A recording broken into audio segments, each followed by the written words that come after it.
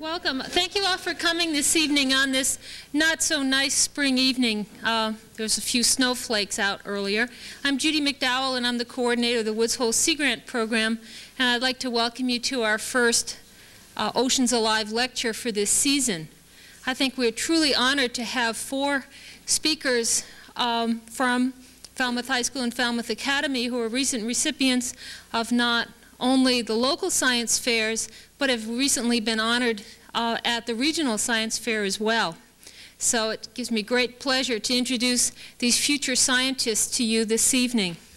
This is the kickoff lecture for our spring Oceans Alive lecture series, which will be held the next 5, well, tonight and 4 more Tuesdays, in Redfield Auditorium at 7:30. And there's a change in next week's schedule.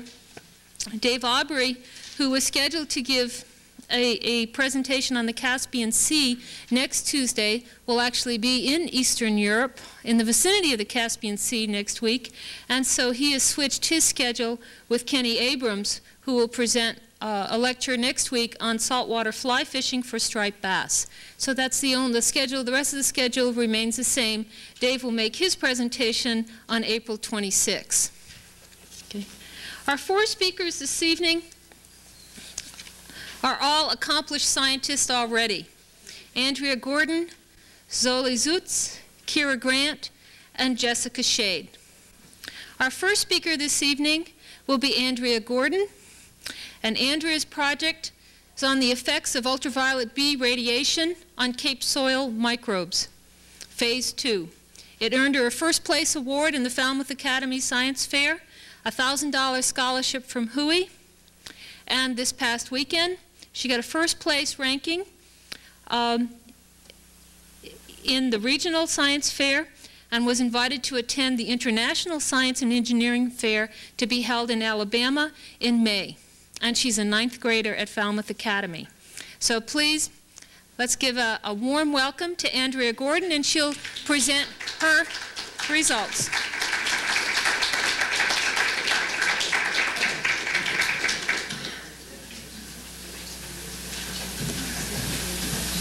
I should also mention that all our science fair winners are front page in the Enterprise this evening.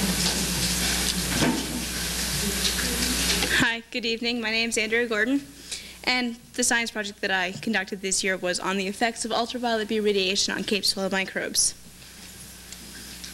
The reason why I picked this project is because of its imperative need of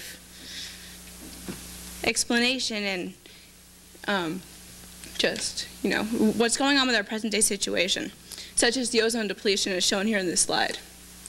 The left-hand side of this slide is the present-day situation, which is just a band of ozone surrounding our planet, which protects us from harmful ultraviolet B and A radiation. As you can see, some radiation does penetrate our atmosphere, but currently is not causing too much problems.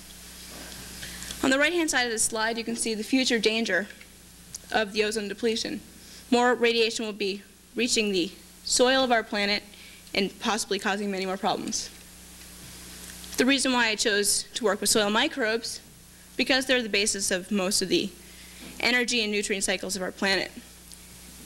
If we did not have the microbes within our soil, all living matter would become non-living matter. I isolated approximately 40 microbes out of this planting bed in Yarmouthport. Transferred the soil sterilely to the Cape Cod Hospital's microbiology and bacteriology lab, where I centrifuged the material along with normal saline and trypticase soy growth media at 500 Gs for 5 minutes. As you can see, there's a layer of floating debris and a layer of solid debris. Within the middle, in the lighter brown band, there are 2 liquid layers. Last year, I conducted a similar experiment and found that both of these liquid layers yielded identical microbes. So this year, I only used the top liquid layer. Here I am in the lab, setting up my original isolation plates from the top liquid layer of the centrifuged material. I used 5 different types of agar plates, 5% cheap lead with trypticase soy broth, 5% cheap lead with CNA, which is colocynaldehydic acid, chocolate agar is shown here in this slide, which is just cooked 5% sheep blood and tryptase soy broth, a McConkey agar, and a saborodextrose agar. Once all of the microbes were put into pure culture, and 6 organisms were chosen for ultraviolet exposure. These are the 6 organisms that were chosen. I then identified all of my microbes, including those that were not being used in the ultraviolet experiments. Used a number of methods. First, this API 20E strip, which identifies gram-positive bacilli. It's a strip which identifies the microbe by conducting multi-biochemical tests on them. These results are shown by change in color and production of bubbles and so forth. As shown in this slide, supplementary test was run after the initial readings were done, and this is a positive nitrate reduction test. To finalize the identification results of the gram-positive bacilli, I had to run an API CH50B strip, as shown here. When both of the results from the 2 different types of strips were combined, then an identification could be made. Here is an automatic form of the manual form of the API, which is called a Vitek identification card. As shown by the letters YBC on the side, this is a yeast identification card, and the Vitek provides many different types of cards for different types of organisms. Again, since I had 3 gram-positive bacilli, I plated them on this sporulation media, which is called Finley's agar. Here's a slide at 1000x showing the different bacteria which contain the spores within. From here, I could identify the position of the spore and then add it to my identification data so that I could come up with a positive identification. Once all of my 6 organisms were identified, I then went down to MBL, and under the supervision of Louis Kerr, I took these scanning electron micrographs. This first organism, which was all 6 of these were used in my ultraviolet experiments, is a Bacillus cereus type 1. Here, an Enterobacter agglomerans, Candida lusitania, and these next 3 were all unidentifiable since they were not on any databases that I've yet searched. This is an unidentified gram-positive bacillus, as this is a gram-variable bacillus, and a gram-positive coccus. Next, I began my ultraviolet study. I had to grow each of the organisms in a liquid culture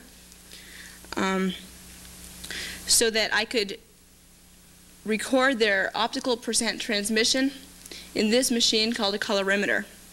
Once the organism's percent optical transmission steadily was declining, I could consider the organism in logarithmic growth phase, a phase in which the DNA is damaged the most by the UV radiation. Here again, just a sample graph showing the logarithmic growth, the steady incline. From that past graph, I took the steepest part of the graph and replotted it, added standard deviation error bars and 95% confidence limits, fit a curve, and took that as my maximum growth rate for that organism. As shown in this chart, I found the maximum growth rate for all 6 of my organisms. Once they were in logarithmic growth, I serially diluted them and used 10 to the negative 3 and 10 to the negative 4 dilutions to inoculate plates for irradiation. Here, I'm spreading 0.02 cc's of the culture onto a plate evenly with this blue L-shaped straw. Once the plates were inoculated, I then covered half of the plate with aluminum foil, blocking out the ultraviolet irradiation, creating a a control from which I could compare the exposed side of the plate, which would create a ratio allowing me to find a percentage of survival. Here I am just irradiating my cultures. Each of the organisms had varied exposure times depending on their resistance and sensitivity, and that was found by first having a broad range and then narrowing it for each organism. Here would just be a normal data set, significantly reduced since I would have many more points.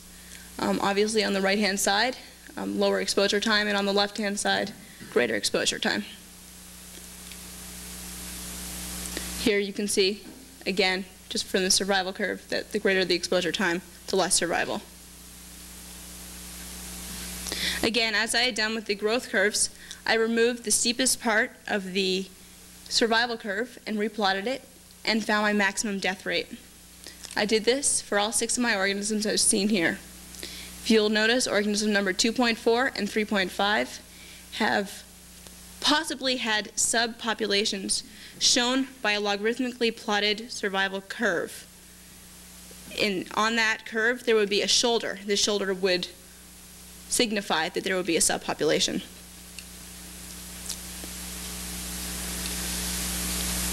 I concluded that among all my organisms studied, there was a 25-fold difference in their sensitivity level to the UVB radiation. Since there was a sensitivity, it could be suggested that the UV will have varying effects as it continues to increase on the as the level of UV continues to increase, penetrating our atmosphere, that it will have different effects on different organisms within the soil. But since the dose at which it took to kill these microbes was so much higher than those theorized to be penetrating our atmosphere currently, it may be that the soil will not be affected as drastically as could be suggested. So at this point, until we're absolutely sure to what levels of ultraviolet is penetrating our atmosphere right now, we're not sure as to how dangerous the UV is going to be to our soil ecology. Thank you.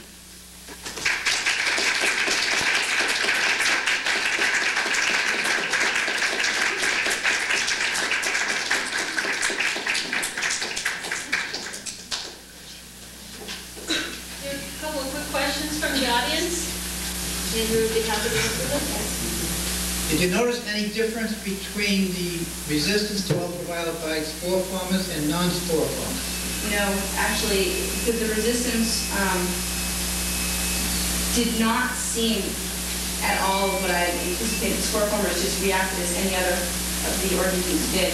The yeast, however, was the most resistant. Yes. You showed some growth rates. They flashed quickly on the screen in that lab, so I couldn't see what they were. Did you have any relationship, or did you see any relationship between growth rates, if they were sufficiently different between organisms, and their susceptibility to heat? Actually, I did drop that, and the correlation between them was very close to randomness, so I'd have to say that there was no correlation. Any other questions? Yeah. In your personal opinion, the weather conditions that we have, with the rain, we get the rain and the sun, do you think that it automatically evens itself out, or do you think that we have hysteria periods? Well, UV does penetrate through the clouds, so I don't think that the rain compared to the sun has any real bearing on the amount that's going here. No, but what I meant is, do you think that it's just like every 3 years we have so much rain, and every 3 years we have a dry spell, we'd have a dry spell or a rainy spell? Do you think that science is upsetting any of this? That's hard to say. In your opinion? I honestly don't think so. No? Okay. Yes. Do you like microbiology? Yes, very much so. Anybody else? Thank you. Thank you very much.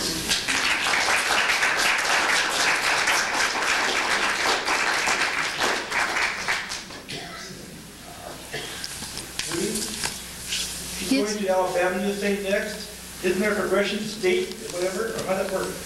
And stuff, well, I'll let Andrea comment on that. And stuff, you go on to the state fair next and then the international? Yes, but I do not have to go to the state fair. She can be invited directly to the international fair. So. Our second speaker this evening is Zoli Sutz.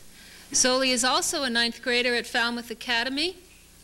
And Zoli received a first place award at the Falmouth Academy Fair for his project, The Detectable Threshold for Lifted Weights.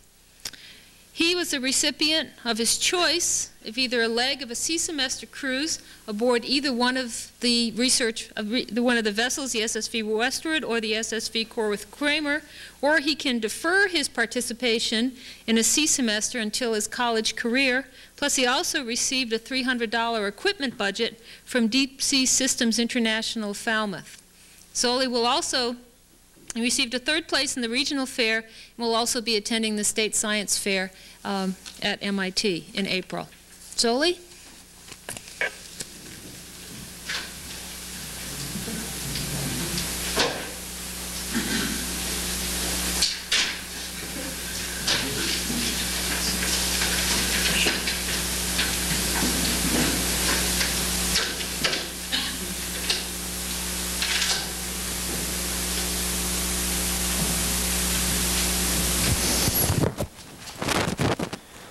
Okay, I'm Zoli Sutz, and my project was on the detectable threshold for lifted weights by humans.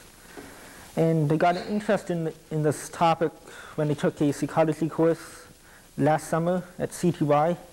And I really like psychology now, and I wanted to do something on it. And I decided to do something dealing with in the field of sensory physiology because it's relatively easier to do. You don't need fancy equipment, or you don't have to look at hundreds of variables that you need to do with behaviorism or other fields of psychology. So what I tested for was I tried to find how much weight you have to add to a base weight to detect that difference. And for my setup, I used about 7 7-inch PVC pipes, 1-inch diameter, that weighed, both of them weighed 45.66 grams, and they were pretty much identical. And I put rolled up pieces of paper into one of the tubes to make a difference between the two.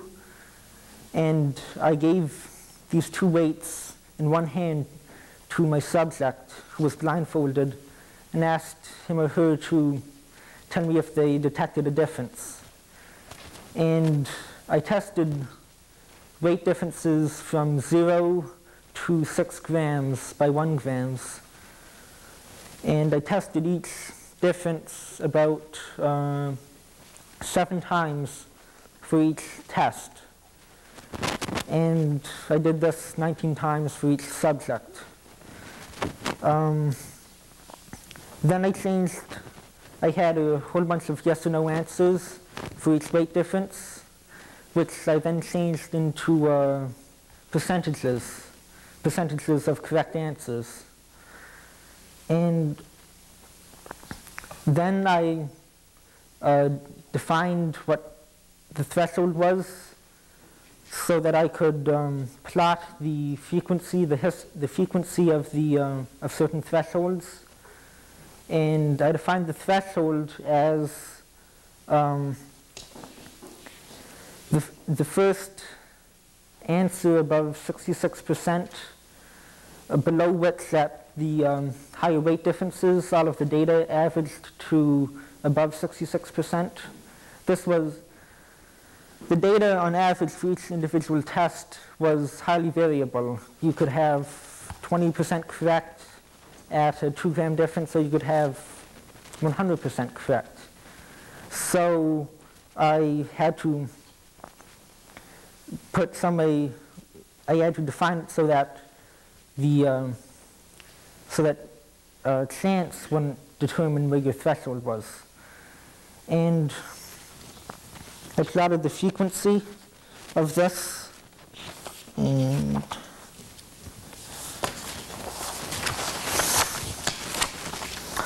hold on.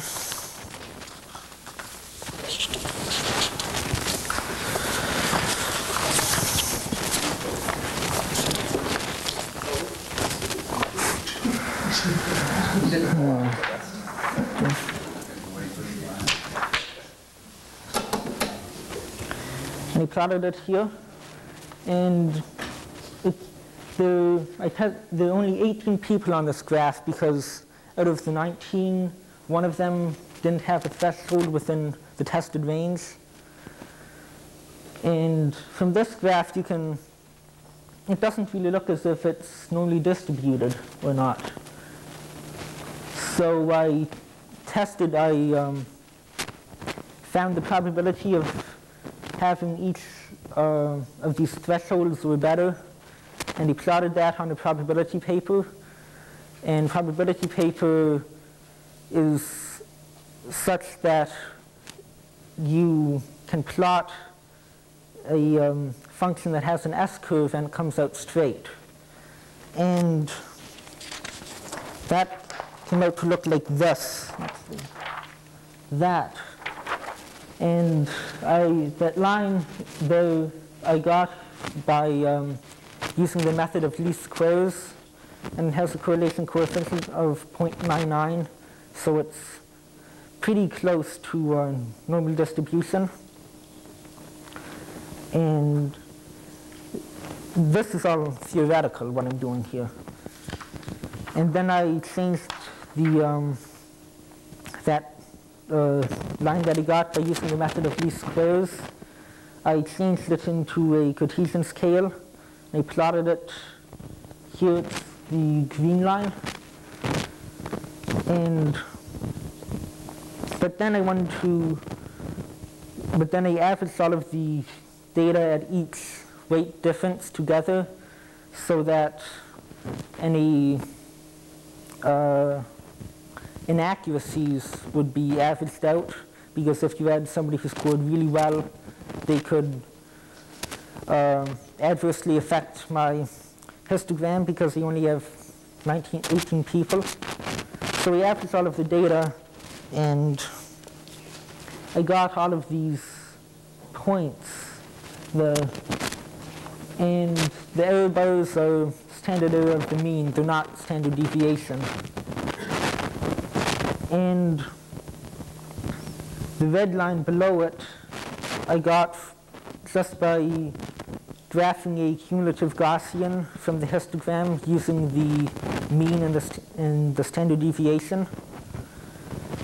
And for both of these, the mean is 3.3 grams, which is right over here.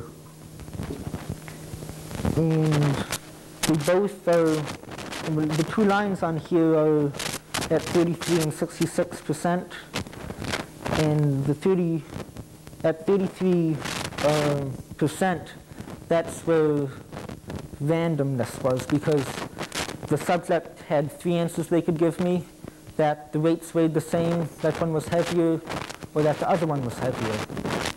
So this is just all randomness.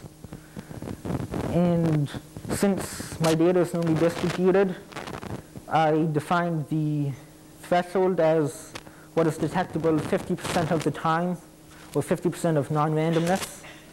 And 50% of this remaining range is 66% over here.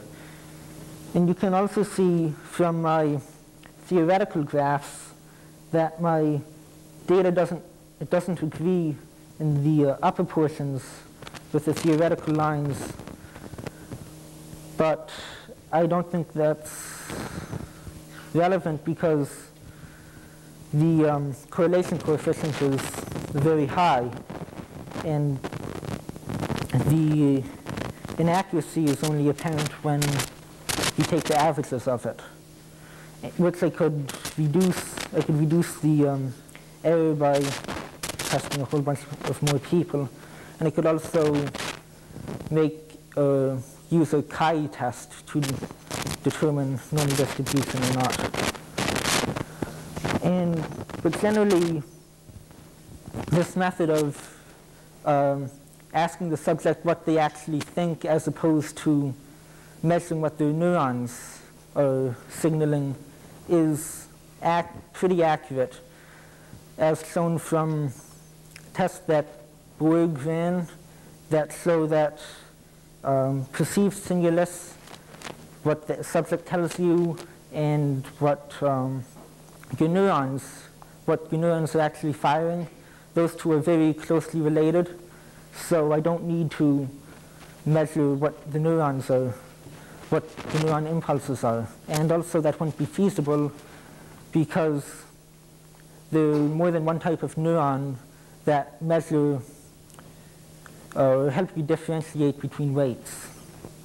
And so I can conclude that the data is normally distributed, and I define the threshold as 33 or 3.3 grams with plus or minus 1.7 grams, which is the standard deviation. And even though the averages are off with the plus or minus 1.7, the break here falls in that range. And that's it.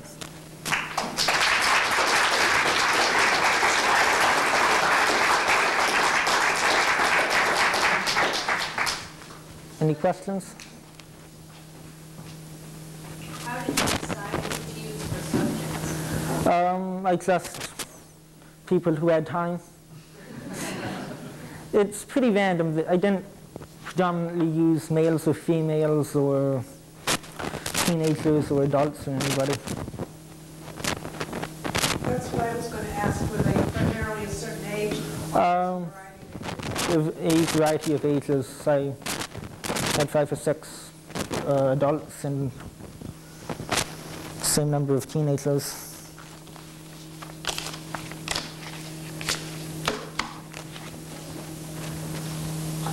Thank you.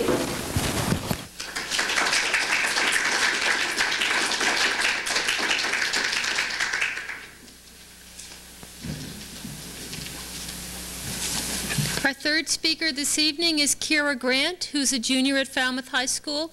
She won the first place award at Falmouth High and a $1,500 scholarship from Hui. She also won the Salt Pond Area Bird Sanctuaries Award, and I think that's given to a project of environmental significance. And tonight, Kira's presentation is on the impact of ultraviolet light on aquatic microbial populations. And Kira also won a second place at the regional fair and will also be attending the state fair. Kira?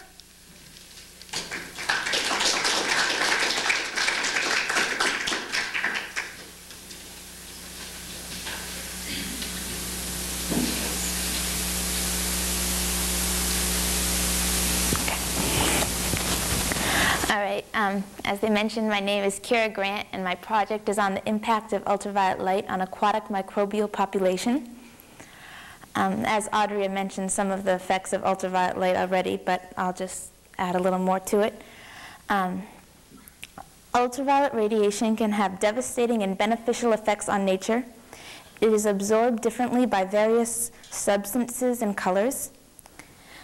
UV light has a wavelength approximately between 4 and 400 nanometers. It is divided into 3 regions: near ultraviolet light between 4 and 300 nanometers, far light between 300 and 200 nanometers, and vacuum between 200 and 2 nanometers.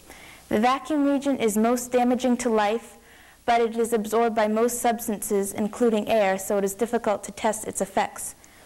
The far ultraviolet light is the most germicidal because it is absorbed primarily by organic matter. The bactericidal destruction includes many aspects such as the breaking apart of DNA chromosomes and protein damage. The sun's ultraviolet light causes these same effects, but to a lesser extent. In humans, this also causes skin cancer. The ultraviolet rays do not easily penetrate through large clumps of bacteria, so it's imperative to have uniform coverage when you're testing its effects. It is also found that the survival rate is higher among bacteria suspended in an opaque medium or covered by a colored glass. This would indicate that the effects of ultraviolet light are lessened through a pigmented material. And so when I started the first phase of this project last year, I wanted to know if a bacteria's own pigment would provide the same protection. And I tested 2 bacteria, Micrococcus luteus and E. coli. Micrococcus luteus is a yellow pigmented bacteria, and E. coli is non-pigmented. And I found that the Micrococcus did survive better. But I was reluctant to conclude that its survival was because of its pigment, because I had only tested 1 pigmented bacteria. So this year I wanted to prove that the Micrococcus did survive because of its pigment. So I tested 4 pigmented bacteria, a red, a yellow, a blue, and an orange, under ultraviolet light. Then I extracted their pigments and found its absorption of ultraviolet light. And I thought that the pigments that absorbed the most ultraviolet light would best protect their bacteria from the damages. And just see.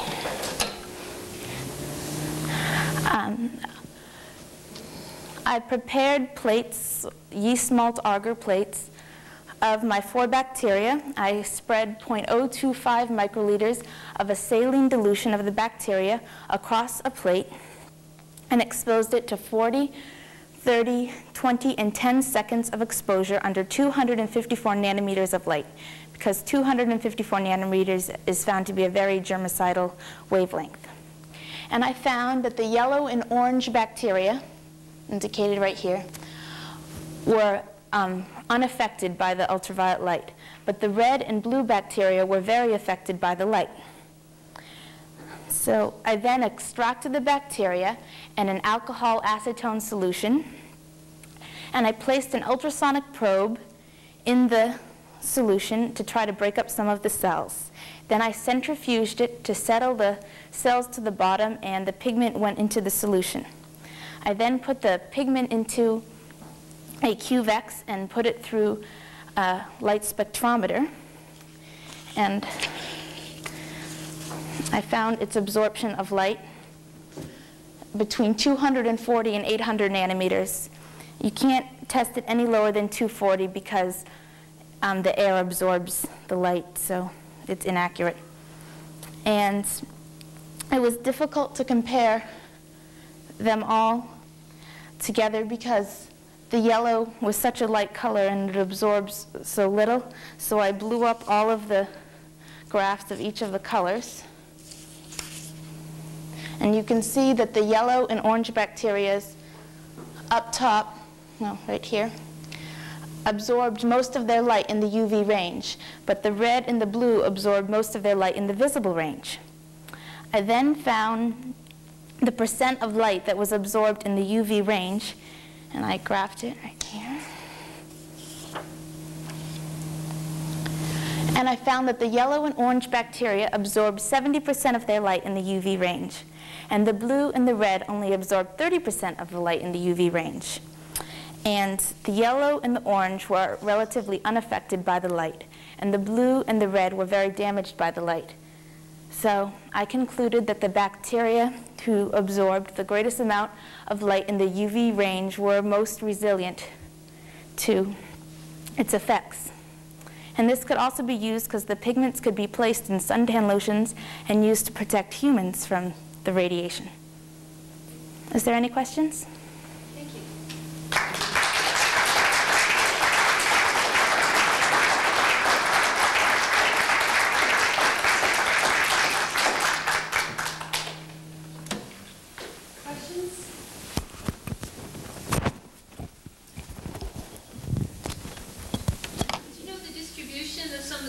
pigmented bacteria in nature?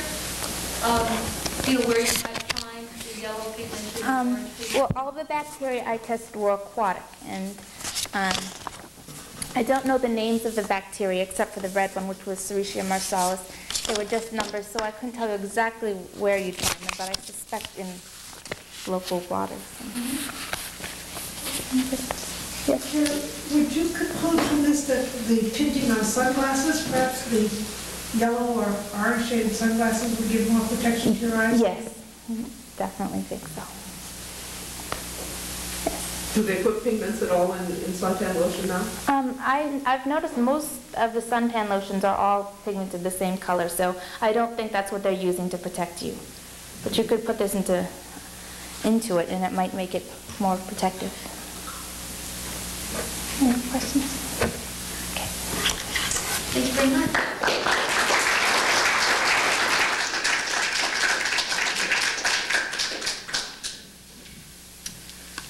Our final speaker this evening is Jessica Shade, who's also a junior at Falmouth High School. Jessica won a second-place award, and she also won the choice of her participation in a leg of an SEA cruise, or deferring that award until she can participate in a C semester when she's in college.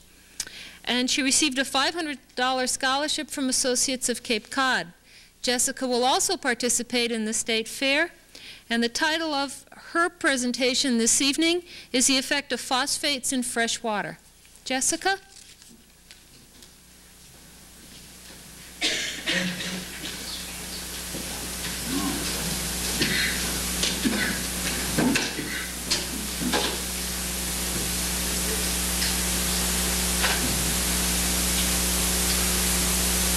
Okay.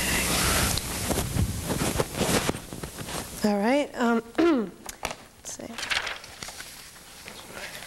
All right. I guess I'll begin with a brief introduction of why I decided to choose my project topic of the effects of different concentrations of phosphates on freshwater ecosystems. And I wanted to choose an environmentally oriented topic, and I decided on phosphates because, unlike other environmental topics such as ozone depletion and other kinds of environmental matters, it seems that the public really does not know much about how phosphates actually cause harm to the environment.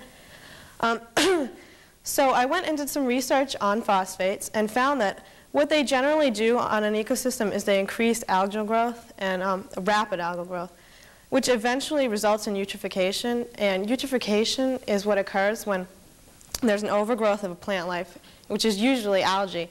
And this causes a simultaneous growth of aerobic bacteria, which consume the oxygen in the environment and can lead to fish kills and the death of other animal populations. And what happens is this all collects on the bottom of the water body. And so you have a completely eutrophied state. There are bans of some certain types of detergents which contain phosphate builders in some of the United States as of today. But phosphates are found to be the most effective cleansers, so they still exist in many forms in detergents. And they're working on alternatives such as nitrilotriacetic acid, but this has also been found to cause eutrophication in coastal areas. And 80% of the phosphates which enter freshwater ecosystems come from sewage runoff. And 65% of this is from phosphate builders. And the other 35% comes from waste, such as human waste and food waste, etc. They've also found that phosphates are the most important factor in freshwater ecosystems in the stimulation of algal growth. So what I did was I created 4 uniform ecosystems in a laboratory setting. I created them with about 2,500 milliliters of deionized water. And I began with putting a very small amount of duckweed plants and strands of Elodea. But I found that they weren't growing well under laboratory conditions. So I began to investigate why they were not growing properly. So I concluded that they needed to be fed some sort of mild nutrient solution because they weren't getting the nutrients that they needed in the lab setting because they didn't have enough of a diversity of plant and animal life. So I had a mild Miracle-Gro solution to give them enough nutrients to start them off. So they began to grow. And then the growth peaked a little bit, but they still weren't growing properly. So I concluded that it was either because of a light factor, like they received light 24 hours a day in the lab, And I also didn't know that if this was maybe because they were not being aerated properly, because I spoke to Dr. Vaccaro in the lab, and his samples are aerated continuously. So I conducted a little kind of side experiment to figure out whether it was the light or the air. And I found that the reason was because they were not being aerated properly. So then I went on to actually create my solutions. And what I did was I took a teaspoon of the sodium phosphate tribasic, because sodium phosphate's which generally found in detergents. And I took the mass of that as 100% and then multiplied it by 15%, 30%, and 45%, which was then diluted into 2,000 milliliters of water. And what I did was created a fill line for each of my containers, and as the water would evaporate, it was replaced with water with the phosphate concentration. And my hypothesis was that the control would remain the same with no abnormal algal growth, but that the 15% would be slightly enhanced, because as many of you who may be gardeners know that a low concentration of any nutrient is beneficial to plant life. And I expected that the 30% and 45% would show increased algal growth. And I wasn't exactly sure what kind of algae would be stimulated, which I later went on to investigate. But I found that they did show rapid algal growth. And the 45% was significantly worse than the 30%. And what happened also was the duckweed began to pale and show signs of nitrate deficiency, which is they begin to pale because of lack of nitrate. And they began to shrink also and decompose. So I then decided to try, this was after I added these phosphate solutions after I had already cultivated large populations of duckweed, so my containers were full of duckweed and elodea. For the second phase, I decided to see how the duckweed plant was affected as it was growing. So what I did was introduce smaller populations of duckweed, and I added the solutions as the duckweed began to grow. And my hypothesis was similar. I concluded that the control would probably remain the same, that the 15% would be slightly enhanced. The 30% and 45% would have show signs of stunted growth, which would be reflected in the way that I had previously done the experiment, that it showed that they paled and started to shrink. So I conducted that experiment, and I found that I had stimulated the growth of types of algae, pennant diatoms, and also which were usually from the phylum Chrysophyta. And I also saw some green algae, which is more so I noticed in the 15% than in the 30 and 45%, although there were small populations. And this was from the phylum Chlorophyta. So the last part of my experiment has been devoted to trying to narrow down the species of algae that I had grown. So I spoke to Mr. Cornell of the Marine Biological Laboratory about going down to his lab to look at my algal cells under his microscope, because I tried to look at them under our school microscopes, but I could only magnify them 100 times, and for different types of algae, that's not significant enough to notice any details. So I went down to the lab there, and I still couldn't see them well enough under his microscope, so we moved over to the Marine Resource Center, where I could have access to a phase contrast microscope. And I looked at them under a phase contrast microscope, and I also used oil immersion, which gives you a more accurate view. And I noticed that the pennant diatoms that I had grown, they had grown rapidly in the 30% and 45%, and they were mostly unicellular, but the ones I had grown were colonial, and they were sticking to the sides and bottoms of my container. And I found them to be Gomphonemia.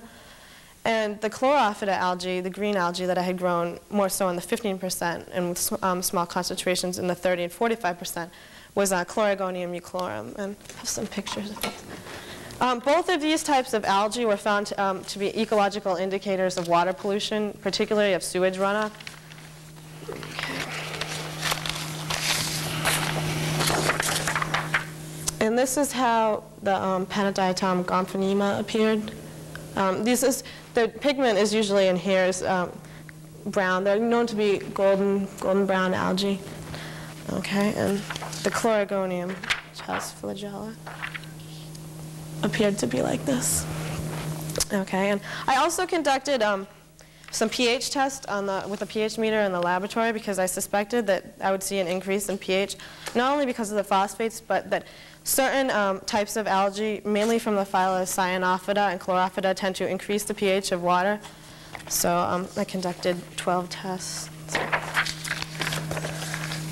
This is the levels for the control over the course. And you can see that it stayed the same in the beginning, but I noticed toward the end it began to rise slowly. But I suspect this is because the water sample I had noticed has started to have a type of green algae, so I fear that it may have been contaminated in some way. The 15% goes.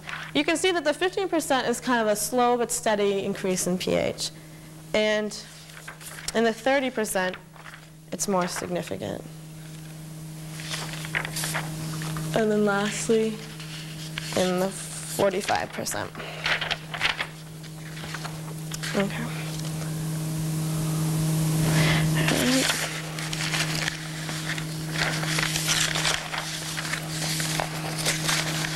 And in the first phase of my experiment, toward the end of the experiment, I didn't start to notice signs of eutrophication, which is a lot of algae growth. And I noticed relatively the same effects in the second phase. All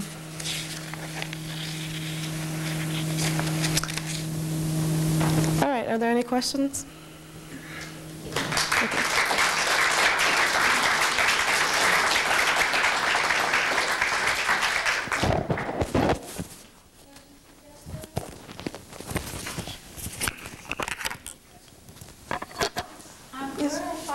Found like near a pond? What actually they usually do in most cases is where they've run off. You can see pumps. Like, I don't know if many of you are familiar with Shibrig's Pond. They used to run sewage from Main Street businesses into that pond, and you can actually see the pipes where they used to run sewage off. They've stopped doing it more so now because they've done more research onto how phosphates actually harm the environment, but they used to they would dump it large scale into pond areas. And they've had problems lately too. In the news, if you've seen the problems down in the Everglades, where they're having phosphates not only are found in the food waste and phosphate builders and detergents, but also in fertilizers, which are composed largely of phosphates. So they've had a lot of problems with runoff into the Everglades, and they've had a lot of problems. Do you know much about fertilizers? Oh, no, not much about fertilizers. Are there any other questions? Yes? The Coalition of Pleasants Bay has also been following this thing up pretty much. I'm a member. I don't do much, but I'm very interested. And I live down on the bay anyway. The greenness on the shoreline seems to be increasing. Yes, yes, it does. Because the type of green algae that I did find was from chlorophyll. It tended to be stimulated, and that is one of the two types through. In Canada and the United States, they've done experiments where they've purposely eutrophicated lakes, and they've noticed that mainly the growth of algae from the Phyllocyanophyta and chlorophylla as well. Yes? Jessica, it wasn't quite clear to me from your presentation. When you varied the phosphorus concentration, were the other essential nutrients maintained at the same level? Well, I just added the phosphate solutions to them. You added it at Miracle-Gro? That was all. They all started in the beginning with the Miracle-Gro, but then I just stopped adding the Miracle-Gro to the ones that have phosphates. Yes. So that could have been, yes, I see it attributed to a lack of nitrates in the water. They're paling. Yes, the paling in it. Yeah. Did you do anything about having a limited amount of nitrate, or did you just use the Miracle-Gro as a starter? Yes, as a starter to get them, because they didn't have sufficient nutrients in the laboratory setting. So. Any other questions? Thank you. Thank you.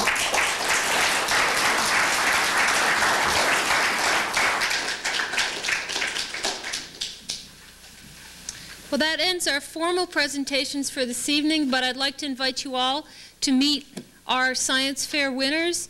There's cookies and tea and coffee, and please stay and meet these very exceptional young students and join me in congratulating them again.